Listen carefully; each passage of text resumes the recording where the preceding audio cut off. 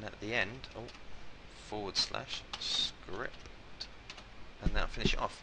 And that will be all we need there for our design view, our HTML design.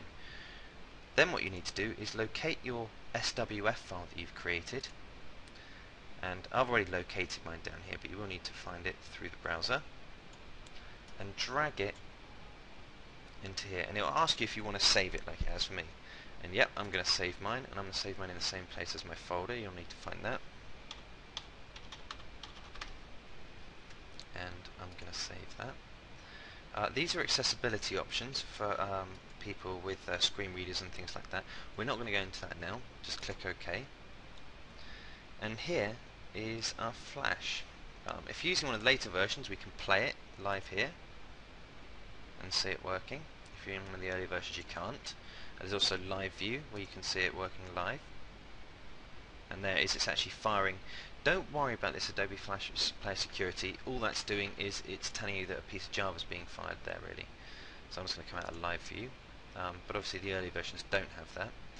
When we press F12 now, it's going to ask us if we want to save the changes again. Yep. And it's also going to ask us to bring in these two bits of code, which are very important bits of code. There was a time in Flash when you used to put it in HTML that certain scripts would be blocked and things like that. An SWF object allows us to Flash to play without asking, do you want to run the Flash content and things like that. And Express Install is just a little script which basically you can install Flash from. So you know, if you don't have Flash, it'll install Flash for you. Obviously, if you're using one of the earlier versions, this isn't going to install for you. But these files as well will be on Moodle, so I'm going to OK that. Now, here we go.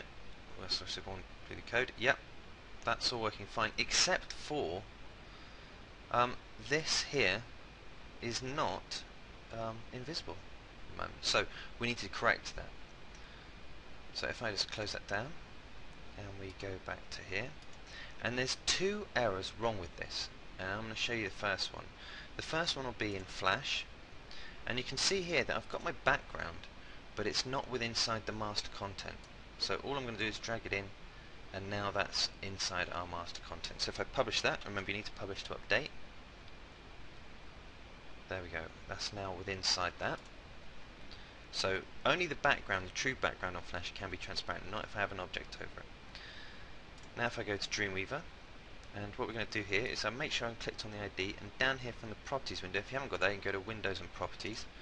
But if I click on it, there we go, and I change this W mode, which is window mode, to transparent. Now if I press F12, there's our banner. Click OK, and there it is expanding over the content. So basically, I'll just go through the steps quickly once more. So we created our Flash file with the drop down. Make sure everything's inside the mask. Then, from Dreamweaver, in the code, we added the div style, which you can now see here. And in fact, you can now see the Flash file we put in there now. But we added this div style, which gave us two div tags, one with an absolute and one with the relative coordinates. And the absolute one was inside of the relative one. And then we create this script here, which is JavaScript. One's function expand and one's function retract. And if I look in the Flash file here, you'll see if I bring up the actions, here we have our external interface that calls the JavaScript expand, and down here we have one which calls retract. So that is directly affecting our JavaScript here, function retract and expand. And that is how you create an action script 3 drop down banner, expanding banner.